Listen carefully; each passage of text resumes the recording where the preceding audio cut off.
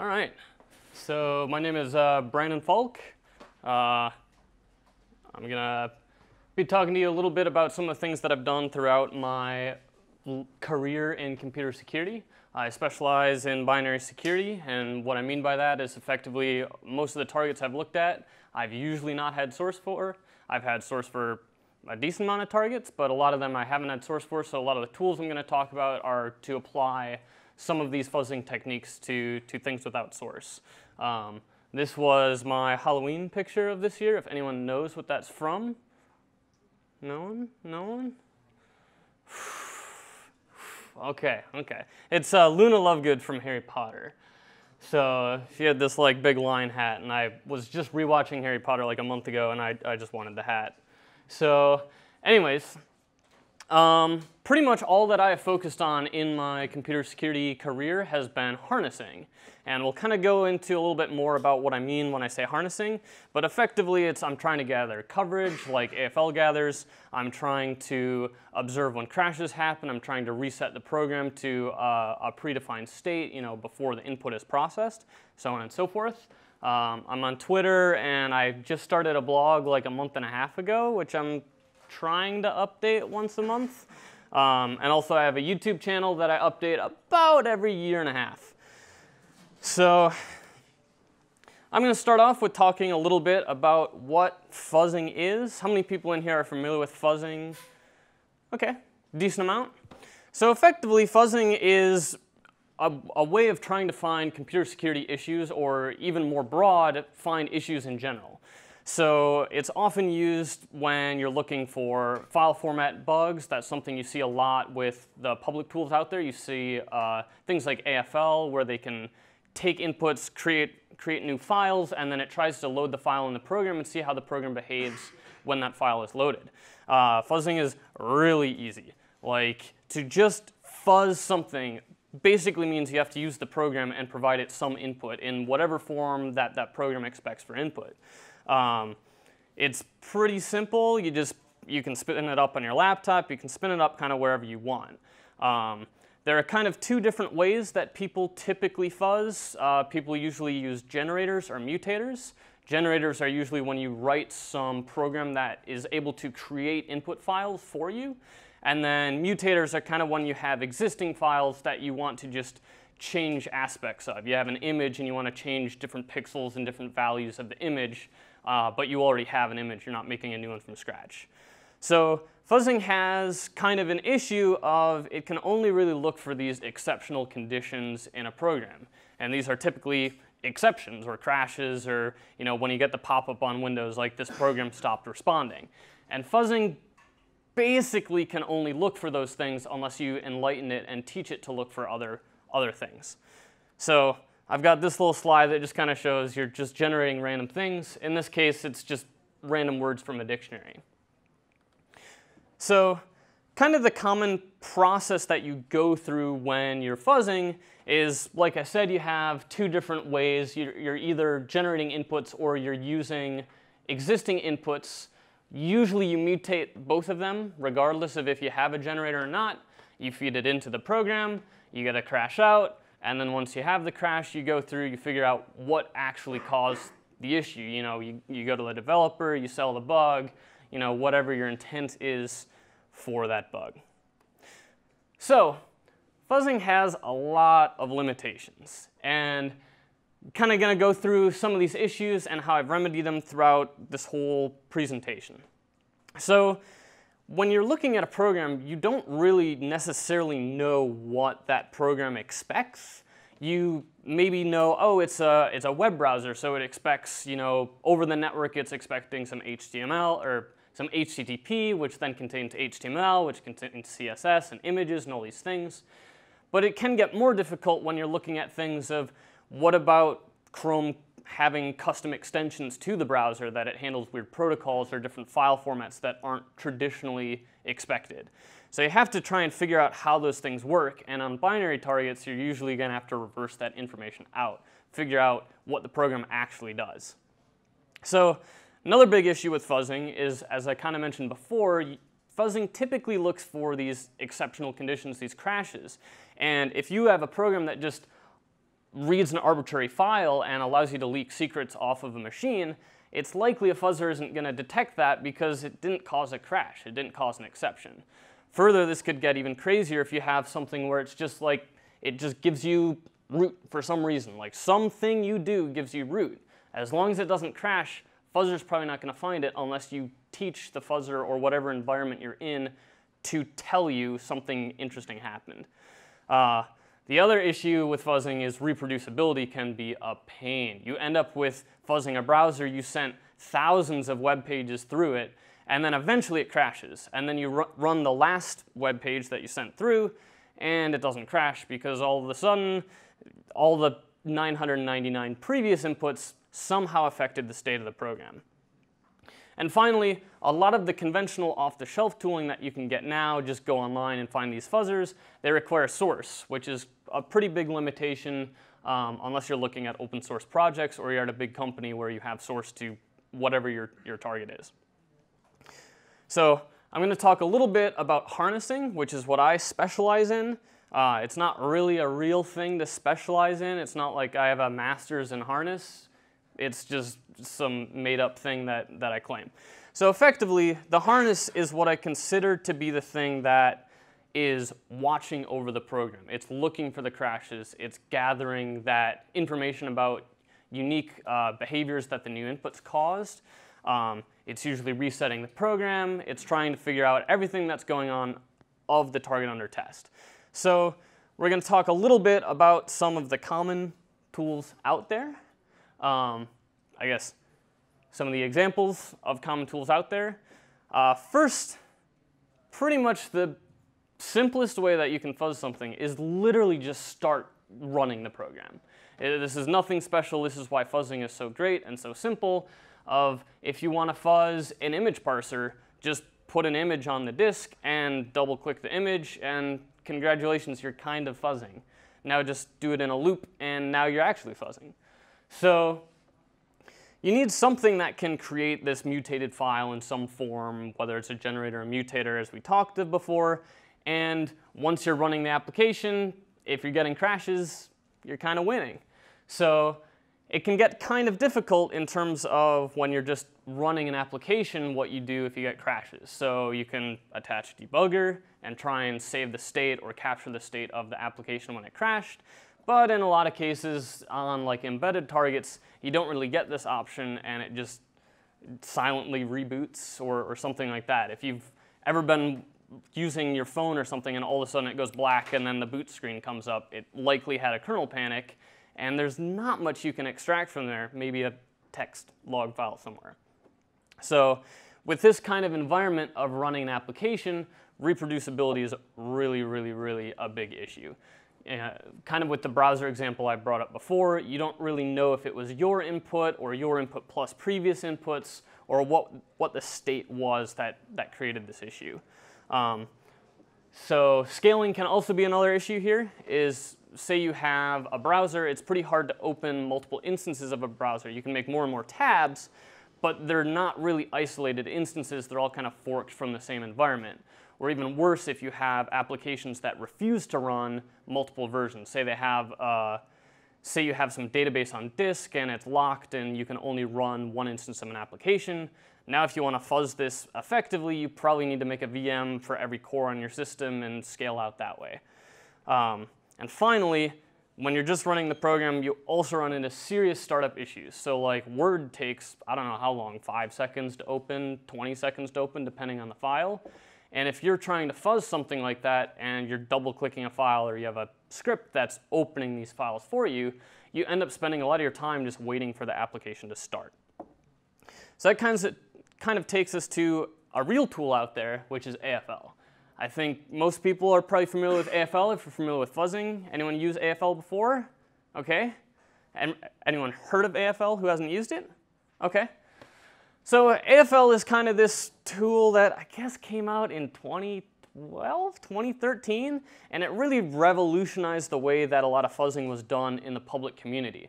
And it did this because it added code coverage, which is something we're going to talk in detail a little bit more, but effectively it allowed when you compile an application, AFL provides these like compiler extensions that will add in hooks to figure out what new code you have hit. So you have all of this different code, you have a browser that has millions of different things it can do, you run an input through and it records what parts of the program were kind of activated when your input went through. And this allows you to learn, hey, this new input that I created did something new and unique, and so on and so forth.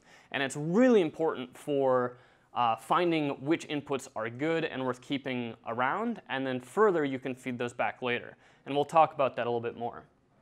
So in standard configuration, AFL requires source because the hooks that it puts in for gathering code coverage are compiled in. However, you can run it with QEMU. There's a bunch of forks of AFL that work on different targets, work on Windows, work on kernel targets, and they're just kind of all out there, but AFL as a core pretty much fundamentally relies on having source, but kind of works with QEMU. So what's kind of replacing AFL right now is something called libfuzzer, which is part of the LLVM project, which is part of, well, Clang is part of the LLVM project, which is just another compiler out there. So what's really neat about this is you're able to,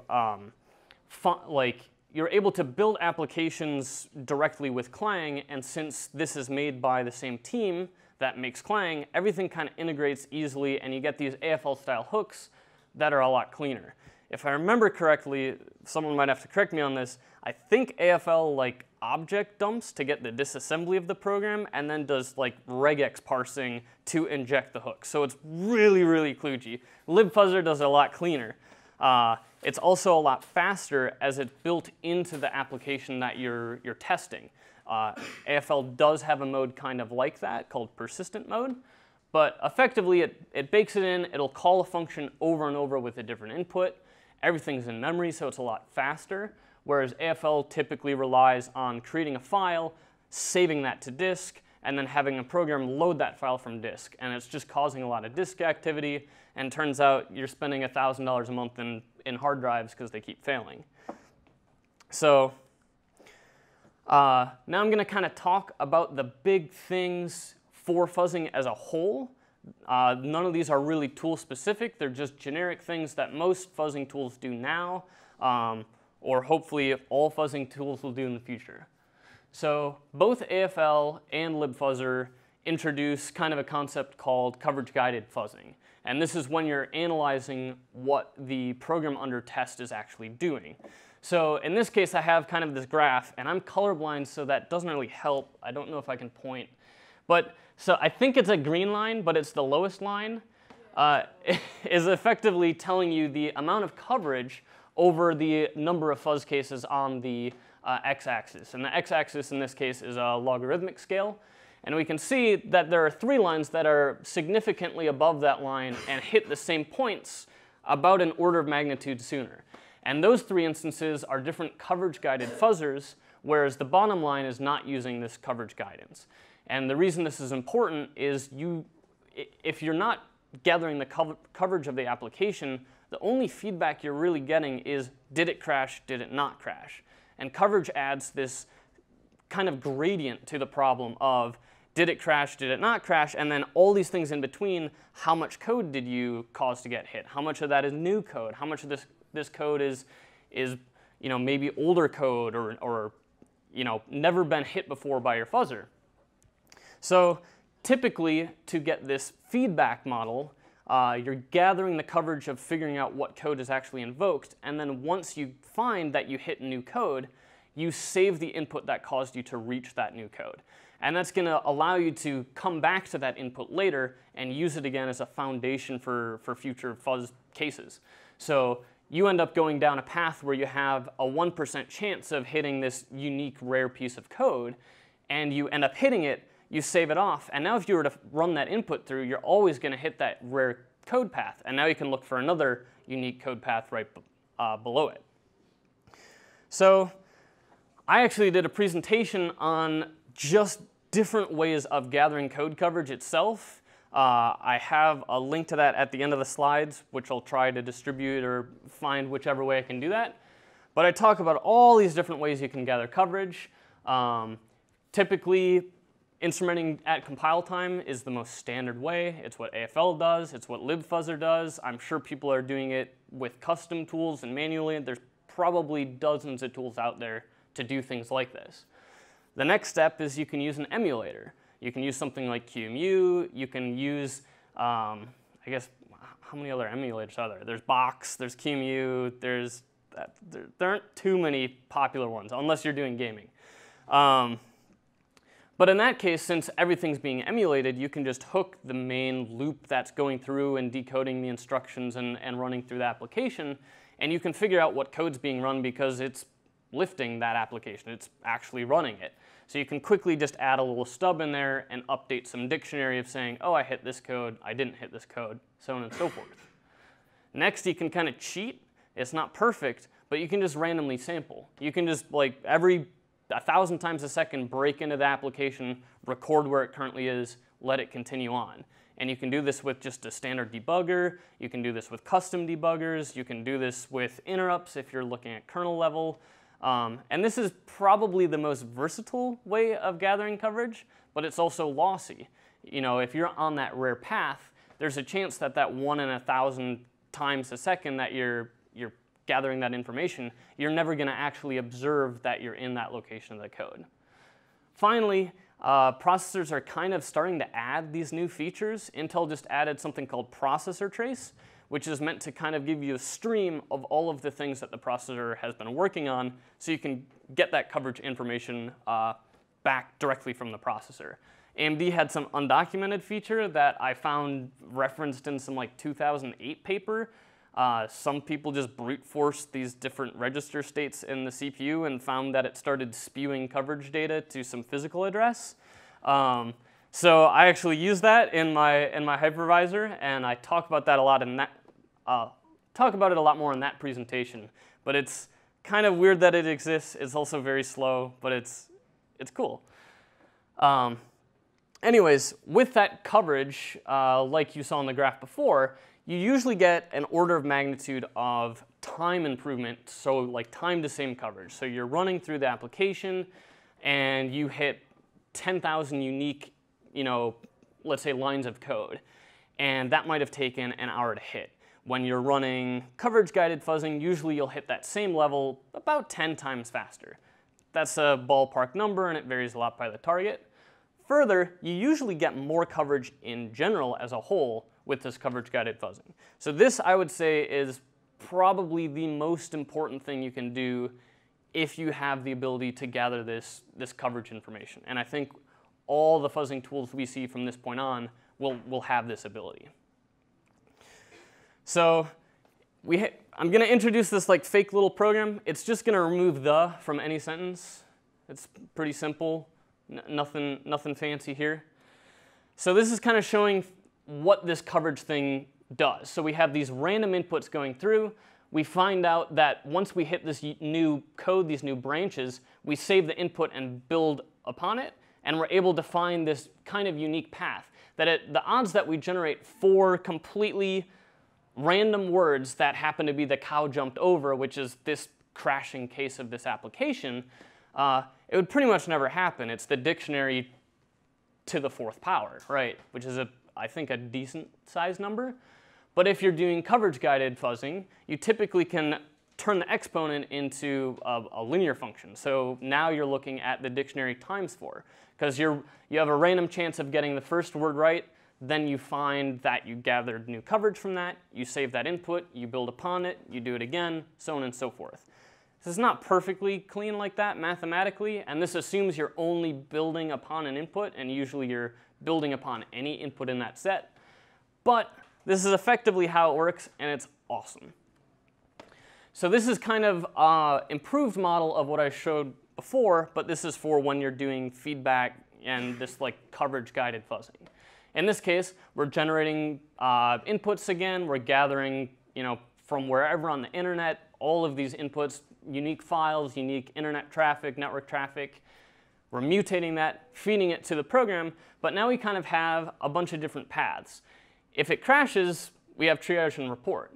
but we also are going to take that crash, we're going to save it off and potentially use it for a future input. Now this can be a big issue if you end up just having all of your inputs be crashes, because crashes usually are pretty expensive. Because you can maybe do a bunch of fuzz cases on an application while it's running. You know, for example, you can start up a browser and you can refresh the page over and over and run new JavaScript through it. But once it crashes, the whole browser goes down, you got to start a new instance, and so on and so forth. But we also have another case here, which is we have a coverage path. And this is the program doesn't crash, but it just finds new code. You save off that input that created that, you feed it back through, and now you'll mutate and build on that again. And further, you'll build these like coverage reports. There's not a technical name for it, it's just what I put up there. But it's effectively saying what code you have hit. And you usually use this to either color an IDA graph or some program for analyzing binaries, or color whatever your coding environment is, if it's VS Code or Vim or whatever, to highlight the lines that your fuzzer hit. And when you look through this information, you can kind of see, oh, I never hit this function, I never hit this parser, all of these things are missing, all these edge cases and error cases I'm not hitting. And that can kind of, as a human, tell you what your fuzzer is not doing. And you can go back and make tweaks and improve your fuzzer and your mutators and so on and so forth. So, good? Everyone good on feedback and code coverage? So now I'm going to talk about something else which I call crash amplification. It's kind of a completely made up thing. I don't think there's an actual term for it, but it's effectively trying to find ways that you can increase the not necessarily probability, but the frequency in which erroneous cases in a program cause a crash. And the most common way of doing this is ASAN, which is address sanitizer. Once again, part of LLVM, which who is responsible for libfuzzer and Clang and all these different things. And effectively, when you're running an application, you're able to go out of bounds in C and C++ willy-nilly, and nothing really cares. In modern day, you have heap cookies and stack cookies, which will usually raise an exception if you go way too far out of bounds. But if you just go like 1 byte out of bounds, usually it just doesn't matter. And if they're reads, you can usually go pretty far out of bounds because nothing's really detecting that your read went out of bounds. So ASAN, also Windows has page heap, which is built in, and electric fence is kind of an old school style ASAN. No one really uses it anymore because ASAN's just better. But you're able to rebuild your application with these ASAN hooks, and it's now going to monitor all the memory accesses, and it will make sure that if you allocated 37 bytes of memory and then you accessed the 38th byte of that memory, it will end up crashing and raising this exception. So it kind of has this ability to find things that are slightly out of bounds, wouldn't actually cause a crash on the real target because it isn't off of a whole different page of the architecture. But you get these crashes, you get this feedback, and you find out these tiny little errors in the program. Further, when I kind of mentioned the limitations of fuzzing, I mentioned that there are a lot of things that you can miss. So one thing that you can do here is try to add hooks for whatever your target is to figure out different interesting cases. So if you're looking at a network protocol like SSH or something where you're authenticating into a server or into a client, doesn't really matter, maybe you should add a path on the authentication success path where it crashes. And this will cause it to create this crash, create this interesting event that a human will look at later if it ever successfully authenticates. And if you're using a fuzzer and you set up a strong password on your protocol or whatever you're fuzzing, and you get an authentication success, it probably was a bug that caused that to happen. And we've seen this a couple of times. I think in 2006 or 2007, there's a big real VNC, which is like a remote desktop thing, bug that allowed you, the server's like, how would you like to authenticate? And you're just like, I wouldn't. And it's like, cool, you're in. And you just kind of tell it what you want to do. I think in 2013 or 2014, Windows had a similar issue where the server asks you, how would you like to authenticate? And you're like, how about a CRC32? Which is not a crypto algorithm at all. It's just like something to verify the integrity of something. And it's 4 bytes, so it doesn't take too long to go through. So, and then I think just a few months ago, was it libSSH, like last month? libSSL that had this same sort of issue where you just say like, I don't want to auth, or roughly that's kind of how it worked. So it's important to understand in your specific target what you're actually looking for and trying to find as an error case. And in that case, getting authentication without a password is kind of an issue. So when I was talking about being able to do things radically outside of the scope of your actual buffers that you're supposed to be working in, a perfect example is Super Mario Land on I think the Game Boy, where you could clip out of bounds of the level and you could literally explore the RAM of the cartridge and I guess the device, the Game Boy itself, and go through and break blocks. So this is a picture of going through random parts of memory as if they're part of the map, and you can go through and break blocks. What's interesting here is that it doesn't really crash right away. Even though you're updating and changing this memory, it usually takes 15 to 20 seconds to crash, which is a pretty long time in a tiny piece of RAM where all of the values have been perfectly programmed to be very specific and have a lot of this meaning. And it turns out this kind of carries over to real computers even more, because you have more RAM. If you were to take your browser and attach debugger and randomly start smashing over memory, it's probably going to take a lot more smashing than you expect to cause it to actually crash. And that's why this sort of stuff is really important. Adding ASAN to your project, which requires source again, will really help. Using things like electric fence and page heap don't require that you have that source, but still kind of get you roughly the same amount of granularity. They won't give you 1 byte out of bounds, but they'll give you 16 byte out of bounds. The next thing you can do for fuzzers is just performance, make them faster. I think this one's pretty simple. Linear scaling is really important. When I say linear scaling, I mean scaling the application to use all of the cores of your system or multiple systems. But the linear part is really important here, that you have to actually be gaining the benefit. You're running it on 100 cores, hopefully you're getting 100x the speed.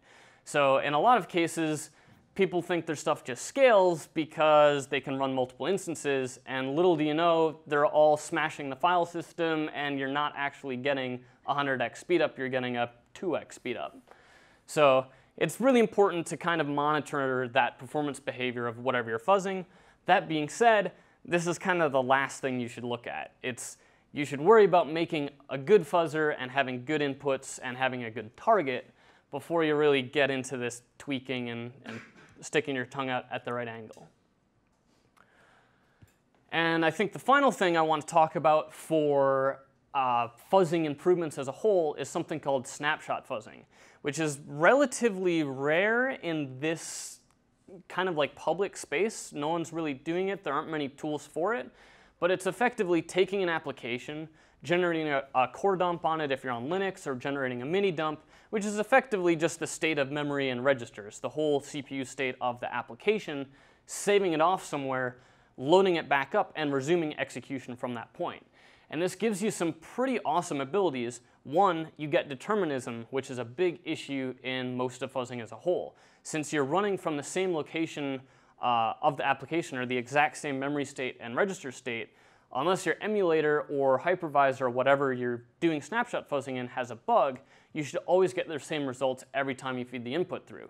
So if you have some crazy input that grooms the heap in some certain way, does all of these operations, and then finally sends through something that causes a crash, you can run the same input through again, and you'll observe the same crash again, and now you can look through and analyze this. And this reproducibility might sound boring and lame, but this is one of the biggest issues, especially that you see at big corporations who are trying to do fuzzing. They end up doing all this fuzzing, and someone creates this report, creates this ticket saying, hey, I found this bug in the program, and the developer's like, okay, how do I observe it myself? How do I run that input through and get the crash? And the answer is usually, oh, run this program for like 3 hours, it worked on my machine. And then in a lot of cases it doesn't work because your machine's slower, configured differently, all of these different things. And then the developer, 1 week later, frustrated, just says like, I'm not going to fix this because I can't actually see what this bug is. And this is a huge issue. So determinism is really big. It's not really a huge issue if you're looking at small things like image parsers, but when you're looking at browsers, when there's so much state and so many things going on and multiple threads operating, it's usually pretty common that bugs will just not reproduce. So the other nice thing about snapshot fuzzing is since you're running these things in kind of isolated applications or emulators or hypervisors or whatever, you can just run as many as you have cores. So it scales really nicely, you get all these performance benefits, and this is effectively what I use for all of my tooling since like 2013. So now I'm going to talk about roughly what I have done throughout my career in cybersecurity, which started in approximately 2012 and is continuing to this day unless I got fired or something. But when I started off, I was kind of tasked with writing fuzzers, as most people do when you're trying to find bugs. I wrote an SVG fuzzer, which is an image file format that's text-based. It looks kind of like XML. You can do JavaScript in it. It's really weird, but all the browsers handled it. I also looked at a Chrome DOM fuzzer, so trying to find JavaScript or different interactions with the browser that cause these crashes. Both of them were terrible and didn't work at all. So I basically had this like realization, wow, fuzzing really sucks, when I didn't realize that I just sucked at fuzzing. So at the time, and especially now, but back in 2012, symbolic was starting to pick up, which is basically taking an application, creating a mathematical expression of what that application is doing, and then trying to solve for different things. You find out the application takes one input value, which is x, it adds 2 to it, and then if it's equal to 10, then the program crashes. And when you're doing symbolic execution, you're able to take that expression and figure out, oh, if you have x equals 8, I think I said plus 2, equals 10, great, now you have a crashing input. That can get really hard as the equations get really large, but this was something that at the time I thought was going to be the future and hasn't necessarily panned out yet, but people are doing good work on it and it's getting better over time.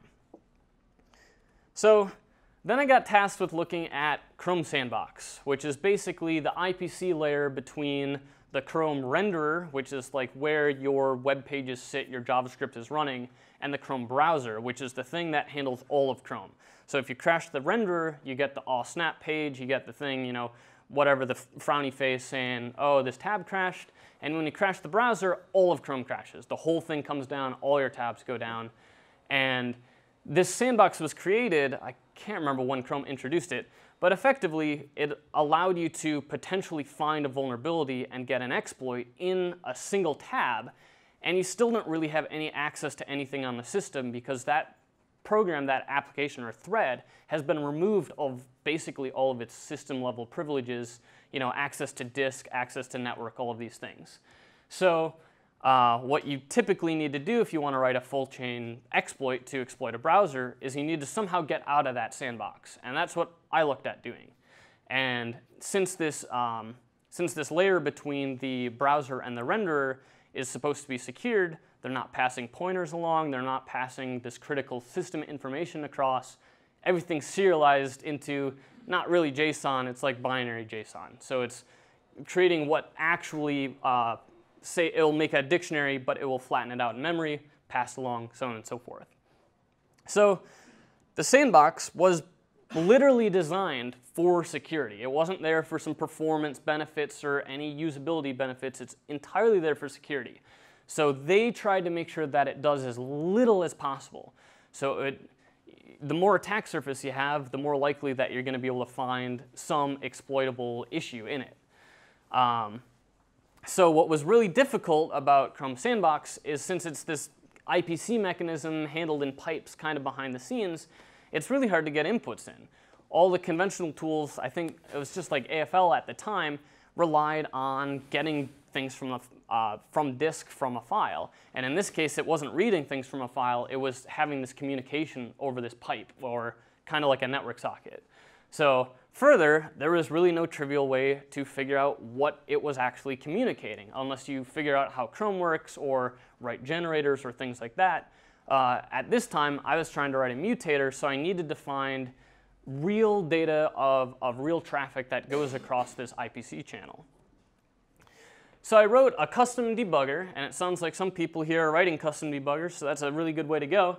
I wrote a custom debugger for Windows that effectively would just attach to the Chrome browser process. It would put a breakpoint on where the read file routine returned from where it read from that pipe and read that serialized data, and I would just log that information. I'd save, here's what it read, here's the length of what it read, and I built this corpus or database of all these different inputs that I've seen go across that channel. And this allowed me to start building this statistic model of how many of the different IPC messages I was able to hit. So in the case of Windows, I think it was like 800 different IPC types that could go over this message passing or bus, whatever you want to call it. And I was able to watch that number grow. So as I started the browser, you saw just launching the browser caused 120 of these unique messages. And then going to Facebook caused it to go to 200 unique messages. And going to YouTube and going to Flash pages and doing all these things brought it up to 300. And you kind of had to fight and find all of these features that the browser had to cause this traffic to go up, to find these new things that the browser is supposed to do. So once I had this corpus of all of these inputs, I was going to fuzz and mutate these things and try and corrupt them, but I just started feeding them through as they were. Just old data that I'd seen in a previous browsing session, pass it through this session, and it turned out it really broke Chrome. So this was back in about 2013, so it doesn't work like this anymore. But back then, just feeding through old traffic found a lot of bugs in Chrome IPC without any sort of corruption. And the reason for this is there's a lot of state there. And I would capture a message from an old session that was trying to read from a file that had been opened with a previous message. And since in this state, I never opened the file, I was just reading from it, it behaved strangely, it just tried to start using old data. A lot of these cases were uninitialized memory usages and use after freeze, because they're almost all stateful issues. Further, I did my Chrome IPC research on Windows. It was pretty obvious at the time that almost all of the Chrome IPC fuzzing was done on Linux. I think it still is, because almost any Windows-specific IPC message was terrible. I think I remember like the clipboard, you could just effectively say, hey, give me just 32K. And it was like, oh, okay, here you go. Here's whatever clipboard contents you thought you wanted, and it's just random stuff off the heap. So that was pretty awesome. Eventually later, when that stopped working, I think in 2014, I had to add corruption, and then it worked for another year, and then it stopped working. So that's kind of the beauty of the security industry, is every time you do something that works, it stops working a year after, and then you make it work again, and then it stops working a year after. So it kind of sucks. But after being brought down by my crappy SVG fuzzer and my crappy Chrome DOM fuzzer, I finally started to realize, maybe fuzzing does actually work. And in this particular case, I was trying to justify it because I still hated fuzzing in my head, but I'm like, oh, I'm not fuzzing, I'm harnessing. Which is just a lie, I'm still just fuzzing. But what's pretty cool about this is I found a lot of Chrome IPC bugs. I didn't really read much Chrome code, I didn't understand how Chrome would work, I didn't know how the IPC messages worked, except for basics of like where the lengths were and where the message types were. I just really had no idea what I was actually looking at, but I was still able to get a decent amount of crashes. This is some random file. The image was a random file of some of the crashes that I had in Chrome, I don't know, 2015 or something like that. I don't really know what these things mean anymore, but I know that the low means that it's basically a null deref, and the C00005 without the low is basically indicating that it's accessing invalid memory in some higher region of memory, which is usually a weird crash. In this case, they're pretty much all use after freeze, and I think 2 or 3 of them were exploitable and big bugs. So this kind of sent me down the path of improving this harnessing and so on and so forth. So I did what I consider to be that crash amplification stuff from a previous slide for Chrome. So I wrote a custom allocator I saved the full state of the stack on every allocate and free, and in this case, the Chrome stack was like 300K. So my Chrome, like you think your Chrome uses a lot of RAM, this was using like 50 gigs of RAM to run one tab in Chrome. But it was really cool to have that information because I was able to go back and at any point of any allocation or any free, I was able to figure out the whole program state. In this case, I was running a debug build, so all of the variables were saved to the stack. So I was able to see at every function and every allocate and every free in that whole call stack what all the variable states looked like. This was amazing for triage. I had a lot of improvements and changes to make to the allocator, so I made it modular, put it in a DLL so I didn't have to rebuild Chrome every time. It also didn't reuse virtual addresses, so page heap does. So if you were to allocate something and it gives you leet back as the memory, then you free that memory and allocate again, you might get leet again. So it's actually possible with page heap, which is that protective layer that's supposed to make crashes happen more, you still can potentially have something like a use after free not cause a crash. So the goal of this was to make sure that any time you had a use after free or uninitialized memory use, it would always crash. And it kind of worked out. So then I moved on to a little bit more ambitious things. This is a screen cap from a YouTube video that I'll link in below that's like 6 hours long or something like that. But I had a really big interest in OS development back when I was in high school or whatever. And I had a mentor who kind of helped me along and learn these OS dev fundamentals. And this put me in a different mindset for development where I was pretty comfortable using an OS for willy-nilly things. I was comfortable going in and just saying, oh, I need to solve this problem. How about writing a new OS for it? And it sounds really sophisticated, but these are really crappy OSs. Like there's nothing crazy going on here. But something I always wanted to do was write a hypervisor, write something that used SVM on AMD or uses VTX on Intel to create these isolated virtual machines. And I remember, I think I still have like a printed out section of the Intel manual of how the VTX stuff worked. And I tried to read it on a plane ride when I was like 18 or 19, had no idea what any of it meant, was so clueless. So here I was a couple years later, I picked up the manual and somehow it made sense. Even though I never actually learned this stuff, I learned the terminology or probably just learned how to read manuals a little bit better.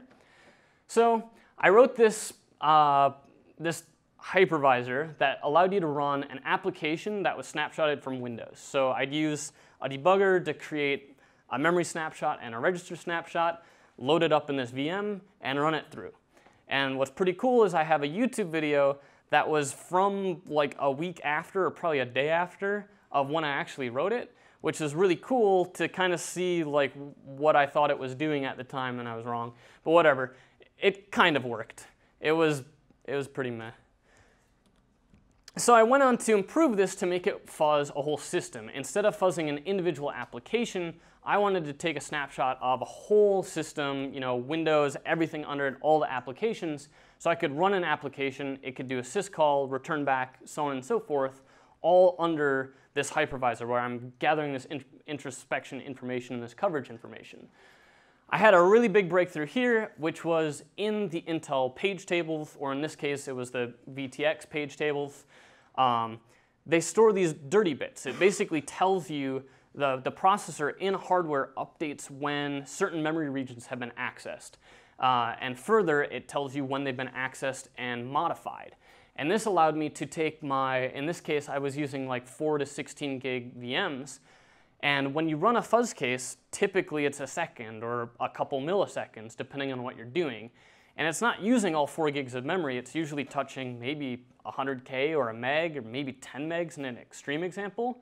And when I went through these page tables, the processor basically told me, hey, these are the things you need to restore. Here are the things that actually have been modified. And this is a huge speed up. If you can imagine, restoring 16 gigs every single time you want to reset your fuzzer is a lot harder than resetting 1 meg. So this is a really big performance speed up, and it's something I kept around. I wrote another hypervisor called Grilled Cheese. Oh yeah, the previous one was written in assembly, and I open sourced it like 2 months ago. So if you want to read that source, it's horrible, but it's there. Then I made something called grilled cheese, which is basically just brownie but written in C because I got a little bit more sane. I also open sourced this. At the time I was looking at Word RTF, I think was the first thing I was trying to find bugs in. RTF is just a document file format. It's nothing too fancy, all text-based, pretty boring. I also fuzzed Windows Defender before Project Zero did because I was cooler than them. And I had a bunch of different ways of gathering code coverage. As I mentioned before, I did a whole presentation on this, so if you want to see what those different ways are, first of all, feel free to ask me or DM me on Twitter, like I'm pretty responsive, but also you can look through these other slides. I did some other things to speed things up. I looked at Chrome again, I looked at some PDF parsers, but whatever. So that was kind of what those tools were, but I didn't really go into why fuzzing with a hypervisor and what I'm doing. So first, I had two different modes of this hypervisor. One was to take this snapshot, figure out what the system was doing, and another one was to actually fuzz. So the first thing is we need to get that snapshot. We have to figure out the memory state and the register state of the whole system. So I had this snapshot mode, which was an actual if-def in my code, so I had to rebuild it when I want to take a snapshot and fuzz. But that aside, I booted my hypervisor over Pixie, which is just over the network. It could also boot over USB if you wanted. And then it just booted what was ever installed on the disk under the hypervisor. So if you have Linux installed on the disk, if you have Windows installed on the disk, it doesn't really matter. It'll just boot up under my hypervisor. And in the snapshot mode, all of the hardware devices are just directly passed through. This had some cool benefits of that. It was just like you were using your actual system, except this very thin hypervisor was sitting on top. So if you wanted to cheat at a game, not saying I ever used a hypervisor to cheat at games, but you were able to get your GPU passed through, and it wasn't like you're sitting in QEMU and you can't really boot a game because it's too slow. So I had a kind of cool mode of gathering the snapshot. I set this magic value in a hardware register that you could set up. It's just a hardware breakpoint. So using GDB or WinBag, you can fill in these hardware registers, put this magic value in, and then on the next breakpoint that occurs when that value is there, the hypervisor sees, oh, this magic value is here. That means it's time to snapshot. I take the snapshot, send it over the network, reboot, and then I go into fuzz mode. Fuzz mode downloads that thing I just took the snapshot, loads it back up, sets all the context up as how it was when I took the snapshot, and continues executing from where I was. And in a lot of cases, where I would take the snapshot was directly after where the file was read. So like you had a file, you just returned from read file, it returned a certain amount of bytes and the contents of the file, and I would just go through, and my snapshot was right afterwards. I would modify the input and the size of the input and just let it continue executing.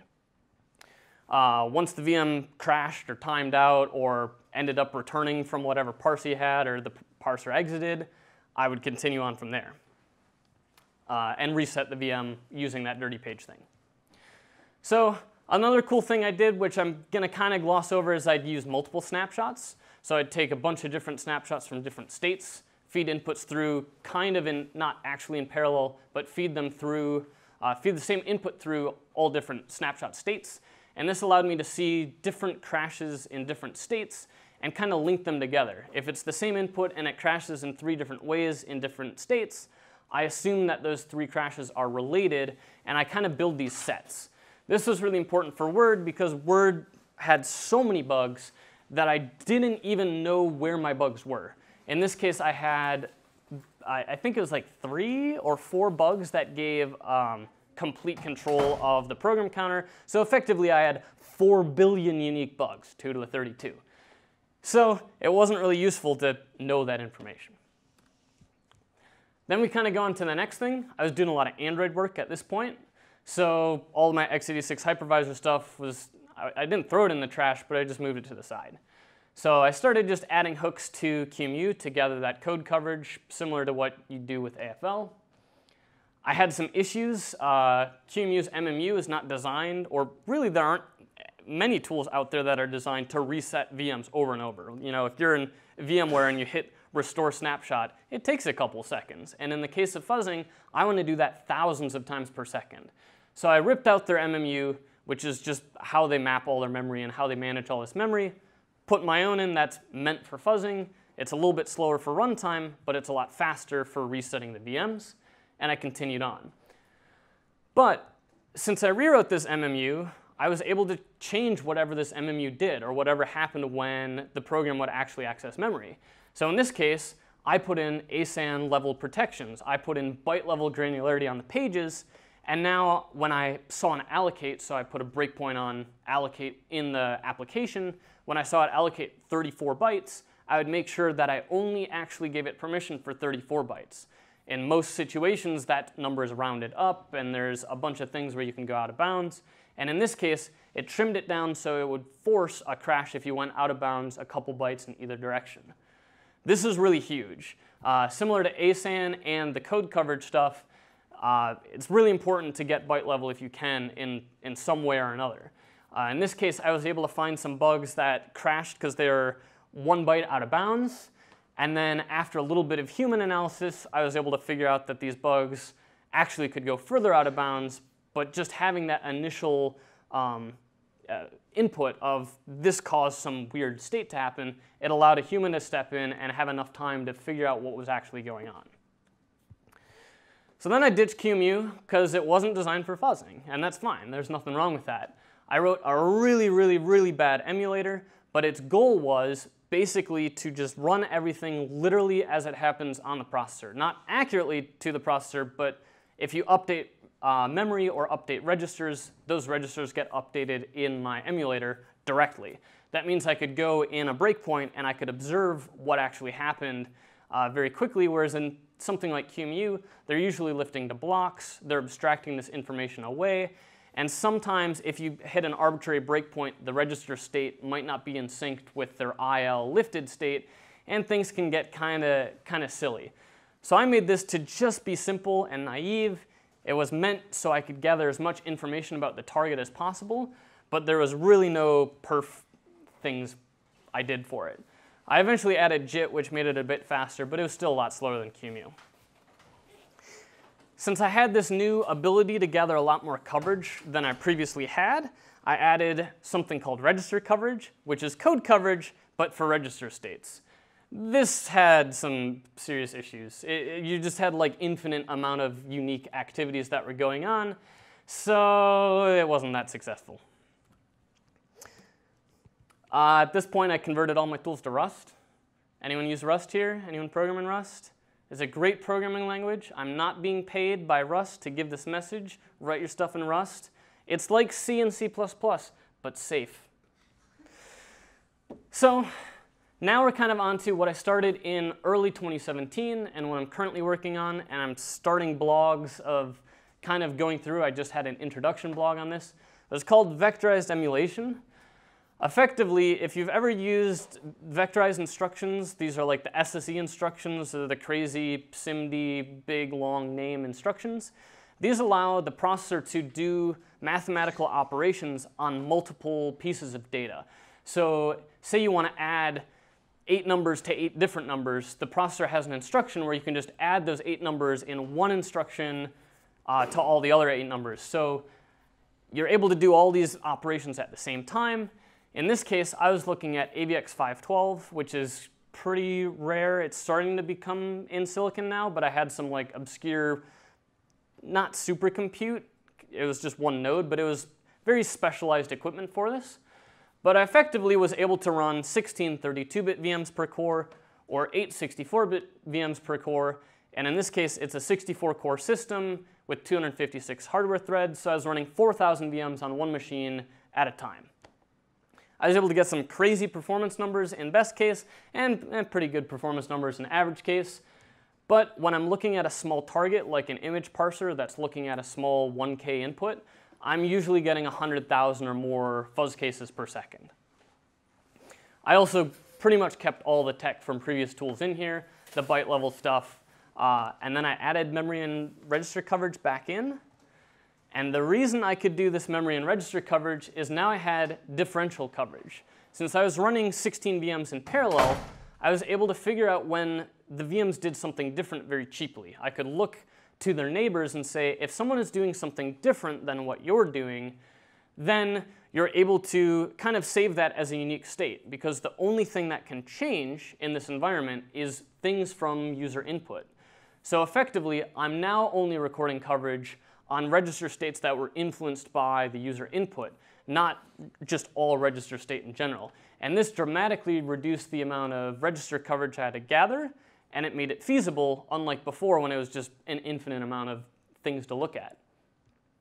I also added some uninitialized memory tracking. So when I do an allocation, I would mark the memory as this is not initialized. I use something called read after write. So effectively, you could only read the memory that was marked raw after it had been written to. So you get this allocation. It's just some random stuff from the heap. And you couldn't actually read this information without faulting until it's been written to. And once again, this is byte level just like everything else. So if you were to write 1 byte in a buffer and then read 4 bytes that contains that 1 byte, it's still going to fault because 3 of the other bytes have not been updated.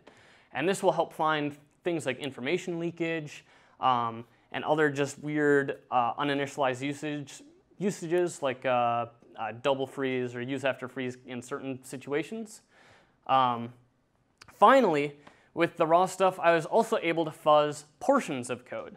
So there's kind of this tree of different things different contexts you have when you're fuzzing. One is you're looking at source. You have access to source. You're able to recompile it. You have other cases where you have the binary and you can kind of reverse it out and figure out how it works and run it. And then you have other cases where everything gets really hard, where you have portions of a binary. And this can happen if you have part of a system, or for example, if you have like a phone or some lockdown embedded device where maybe you are using a kernel exploit to leak memory, but don't know the rest of the state of the system. You're only able to get pieces. This read after write allowed me to kind of fuzz things in that situation because I'd mark everything as uninitialized and fill it in as I needed. Finally, I added these solvers. Yeah. If you need to go to class, feel free to go. Finally, I added these like solver-like things to the vectorized emulation stuff. This allowed me to try to determine when I hit unique states based on this register coverage. I added something that would instrument compares, and it would record these inputs based on how many bytes of the compare matched. So if you have a 4-byte compare and none of the bytes matched, an input's generated saying 0 bytes matched. If 1 byte matches, creates a new input. And it basically allowed me to gather this coverage and find very quickly ways to find these magic values that need to match these 4 bytes or these 8 bytes directly as is. So this is actual inputs that were generated from this for fuzzing. This was a HTTP parser. It doesn't look crazy sophisticated. It's not an actual HTTP protocol. But in this case, it was able to identify HTTP/1.1, which is an important part of the HTTP protocol. It was also able to find HTTPS:// is an interesting thing. But what's important to note here is I didn't tell it to do those things. It's just generating completely random bytes, and it was learning through different program states that these are interesting things that the program behaves differently to. And in this case, code coverage was not sufficient to get these things, as it was doing mem compares that were doing blocked compares that were 4 bytes at a time, and so on and so forth. I'm going to do a whole blog post just on this one slide. So this is a reminder slide from me. I'm probably talking too fast by this point. But now we're at the important slide, which is basically where I'm at today. So WaffleCone, which is the vectorized emulator, is being rewritten. It was kind of initially a research project, and then it worked. So now I'm trying to make it into a usable tool. We'll see if I succeed. But when it comes to what I'm actually using when looking at targets now, for hard targets, I'm pretty much using all of my tools in different ways and trying to get creative if I need to.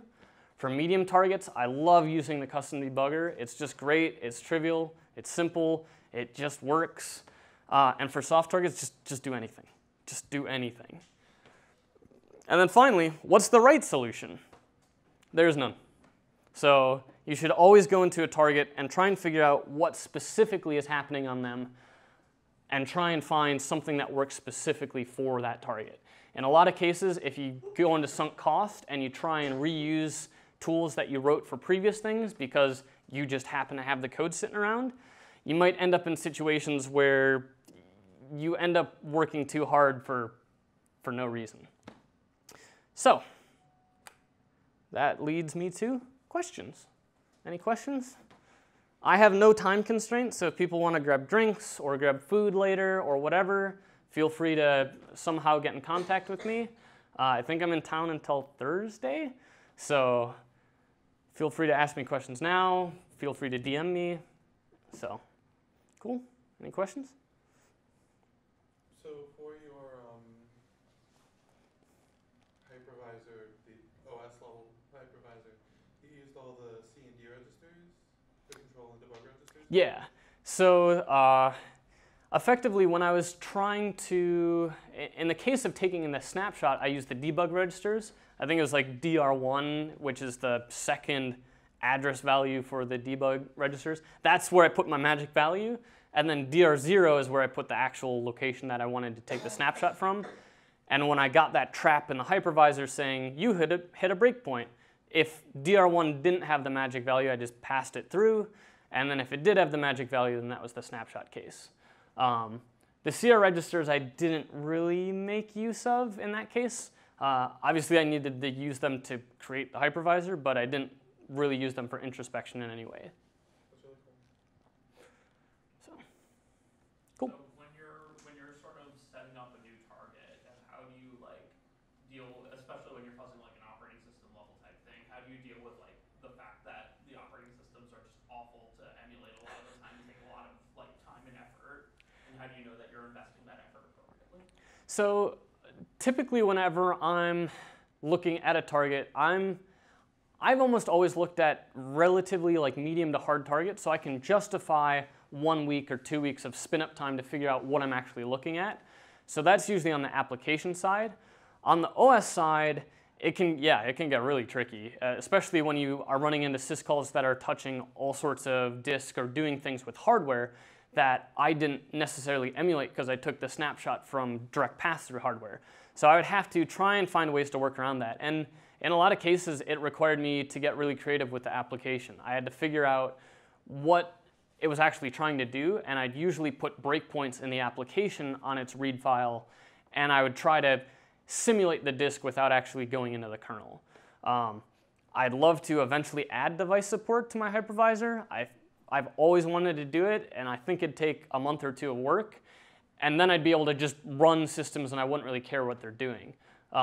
There's definitely things when fuzzing OSs where being enlightened and understanding the OS you're looking at is important. If you want to figure out information like where modules are and just different what processes are running and getting these task lists and whatever. So that's something I pretty much always had to do because with ASLR, your crashes are in different locations and different snapshots. So I had to normalize them in some way, and I do this by walking those module lists for the system and then recording the crash as a module plus an offset, and that would get rid of this ASLR issue. So the answer there is it's just a lot of work. So, other questions? Cool. Well, thank you for having me. I had a lot of fun being here. Thank you very much. So, I have a resources slide here, which is probably useless unless somehow I distribute the slides. I plan on just putting this recording up probably tonight.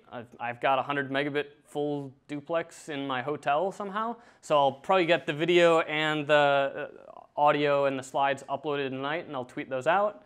Probably put them on NetSec too, so you don't even have to follow me on Twitter.